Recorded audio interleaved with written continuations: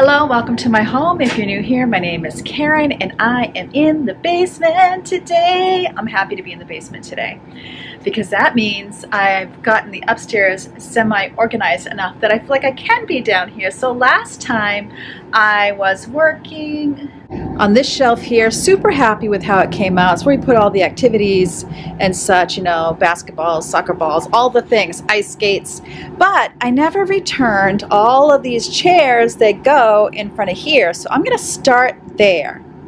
I'm trying to talk to you here, but you can't hear me because the furnace is closer to the microphone than I am and it's currently running. But what I am saying is I have a lot of outdoor chairs, and that's because when all of my kids are home with wives and grandchildren, then we need all those. We love to sit around the fire, and so I am keeping them. And could I put them from the ceiling or some sort of hanging system? Yes, perhaps. I guess I'm not ready to do that yet, so I'm just trying to put them neatly near the activities shelf that's right there. I don't want them too close to the furnace in case we need the furnace fixed or serviced, but I'm just getting them all nice and neat. And then this dolly gets used outside, so I wanted to put it near there. This belongs to my daughter Crecia.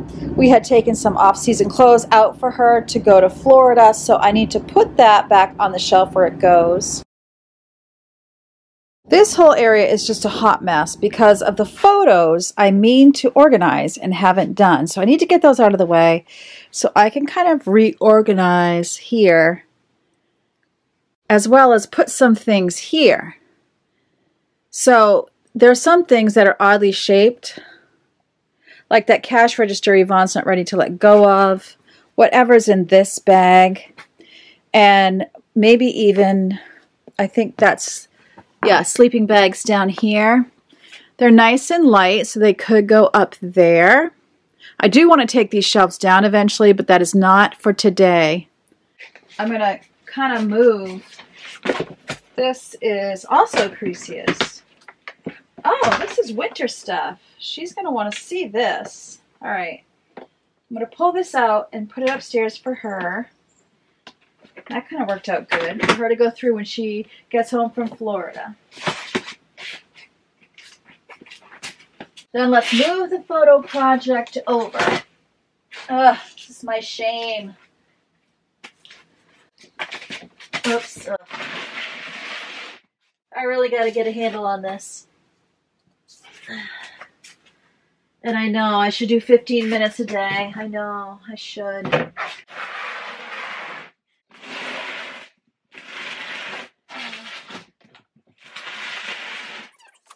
Step one, make room over here. You know what? This needs to be cleaned. So now that I've locked myself in, now I want my vacuum cleaner. All right, you got this, right? The vacuum hooked up, all the things. See, look, all this. Very dirty.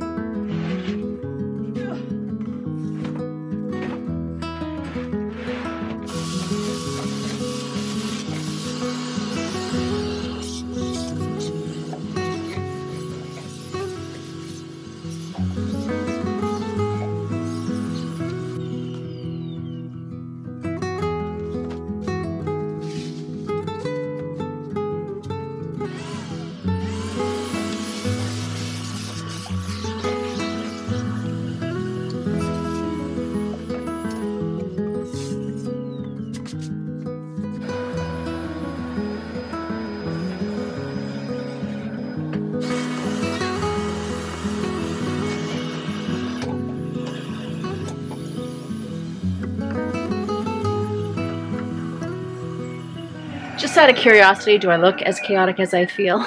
I hope not. I'm actually going to get the ceiling over this. If you give a mouse a cookie, it's just, now I notice that the ceiling, again, I've been doing the ceilings, vacuuming every time, but it makes more sense that I would do that before I start putting stuff on the shelf.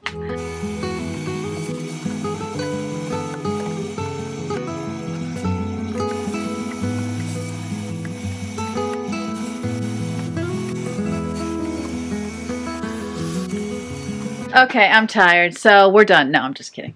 Alright, so you can pull these out. We hardly ever use them, but sometimes we use them. The sleeping bags. You know, like a youth trip, some kind of retreat.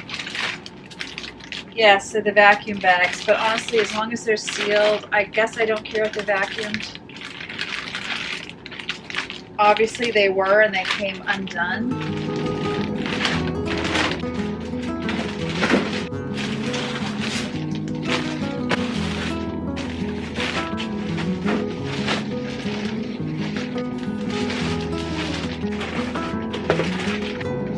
This is cleats and shin guards, and every time I get rid of them, somebody says, I want to play soccer. So I have one more year of someone in high school. I'm going to keep them just in case. So that'll go up there too. I also have bedding down here, now that I put the photos in the way. But I do use the bedding quite frequently when we have guests. So I'm going to put that on the shelf as well. Again, I need to re-vacuum these someday, but then I use them. They were not doing very well on that shelf at all, especially when the vacuum is undone. So that way, it's like sleeping bags and bedding. Oh my goodness.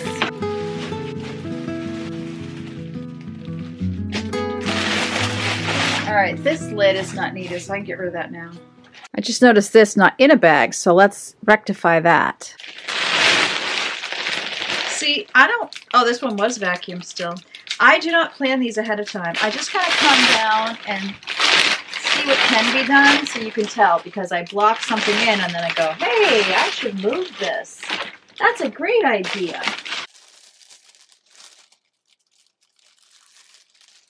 And here is another one. You know what?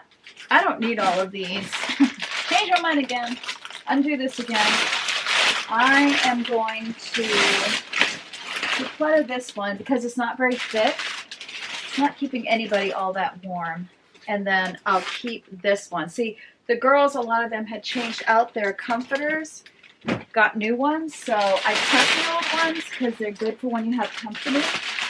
And, you know, I could be kind of feast or famine where I could have nobody, or I could have so many somebodies that were like, okay, somebody's going to the bed and breakfast nearby because I ain't got enough rooms here.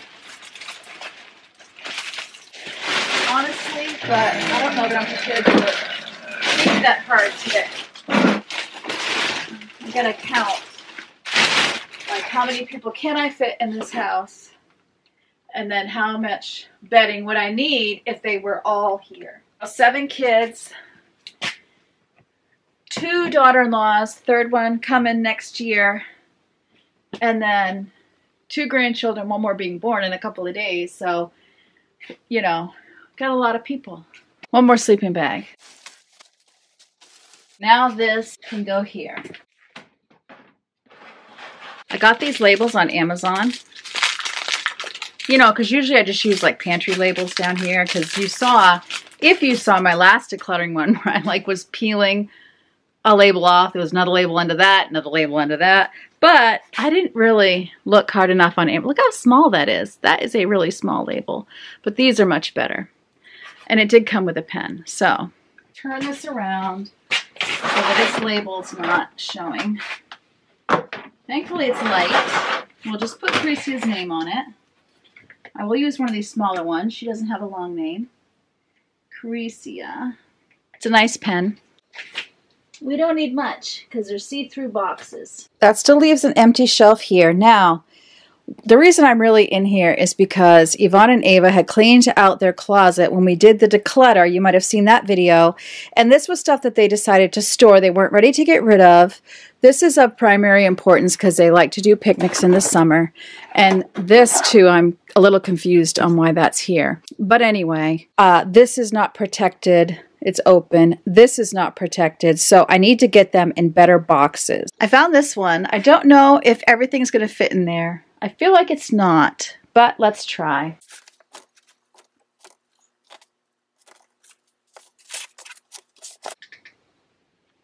Hey, this is my mitten.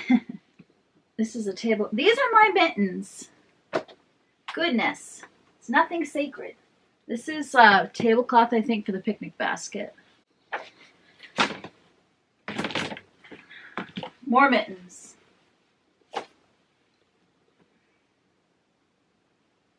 I don't think this was supposed to be in there. I'm going to ask Ava about it. This can go with the games.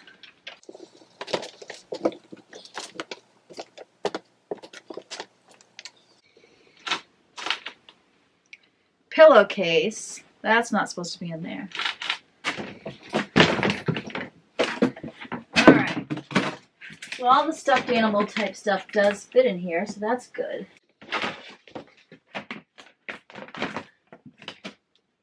I feel reasonably good that this could just go here. I kind of feel like we should get rid of it since they have the nicer picnic basket, but I need to ask first. This is a microscope I keep meaning to donate. I wanted to ask some homeschool friends first, but let me put it where donations go so that it'll be on my radar. So that's getting decluttered. Don't need that. I'm going to go ahead and label this. This can go right here. That will be used as a Goodwill box because I do not have a lid for it. That's a good place for the microscope, and then there's the comforter I got rid of, and then there's the lid that will go to the dump. That lid does not fit on this box, unfortunately. While I'm walking around, this box needs to go. I'm not going to use it for anything. It's just going to go to the dump. I found this box, but it's very dirty.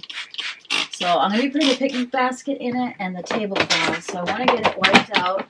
I think this was what my husband was putting garbage from the bathroom in to get it outside. Just a hunch. I'm using, this is orange clove, Mrs. Meyer's. It's the first time I've ever gotten this one, and I'm liking it. Honestly, it doesn't take much. I love the Mrs. Meyer's scents. They do sometimes get in my throat, though.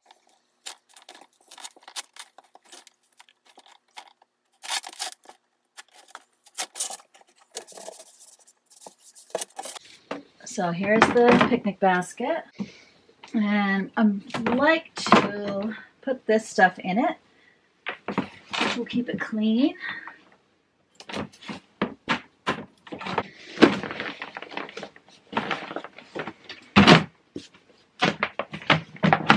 This lid doesn't fit perfect, but it's going to be perfect for right now.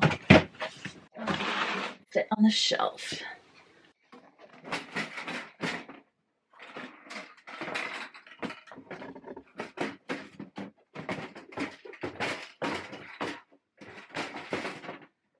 It's actually a lot lighter than I thought it was. So I can move this up. Or can I? No! Alright, I guess this is going over here. I noticed there's ice skates here, so I need to put that with the other ice skates. And then this can go over here. I really was trying to empty this shelf, but it'll happen. It just won't be today. The next time I come down, I want to deal with these 2 boxes of homeschool stuff that were from high school, because then I could use one of these boxes for this stuff. It doesn't need to be in a box that big so that it will fit over here. I would love to empty this shelf so it could be used for a different purpose. This wasn't one of those dramatic before and after like some of my other ones, but definitely something that needed to get done, and since my back is sore, I feel like I need to stop and rest a little bit, and then we'll start supper. I'm making a cauliflower cheesy beef bake or something like that. I thought I would show that to you because I have not been showing low-carb recipes at all. So I feel like if you're one of my health clients, you're like, why aren't you sharing recipes for us? So this is great for anybody who's just trying to be healthy. And it's a new recipe to me, so I'm excited to try it. This recipe calls for 1.5 teaspoons of olive oil, so I'm giving it a really good spray, and then 3/4 pound of 95% to 97% lean ground beef, so I'm getting that all chopped up. This is a very basic home-style recipe. You might want to add some hot sauce or red pepper flakes to it because it might not be strong enough for a lot of people, but I really liked it because it was a very simple and basic recipe. It's also very quick, and all in one pot. I am adding a half a teaspoon of salt to the hamburger, and then I'm also going to add a half teaspoon of ground black pepper. In between each thing, I'm just kind of chopping up the beef as it is cooking because I really like my ground beef to be chopped up small. I don't like it to be in big chunks. Next, I'm adding 1 clove of garlic. I don't really measure mine. I have minced garlic and I just put a rounded tablespoon, which probably is a little bit more than 1 clove. Besides the garlic, the bulk of the flavor comes from 1.5 teaspoons of Dijon mustard, and I definitely think this makes a big difference, and you'll definitely miss it if you don't add it in.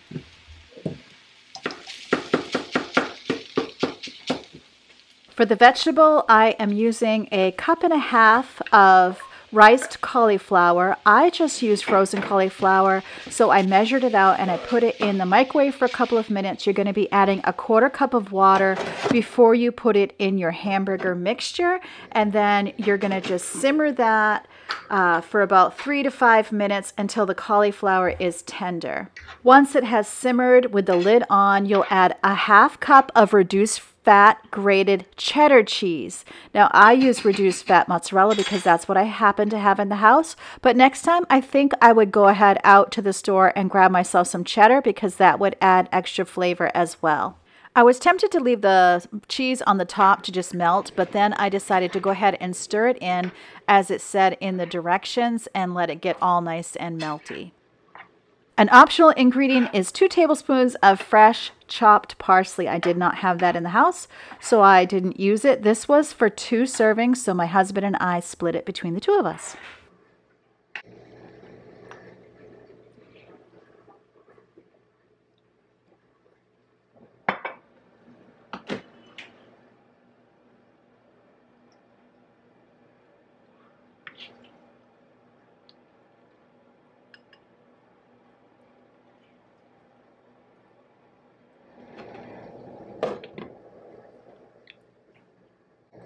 I felt like this recipe was very filling and definitely a quick and easy recipe that's great for weeknights. I really did like it, and I hope you try it. Let me know what you thought of it. So that's it for today. Remember, as always, that God loves you and I love you too, and I can't wait to see you next time.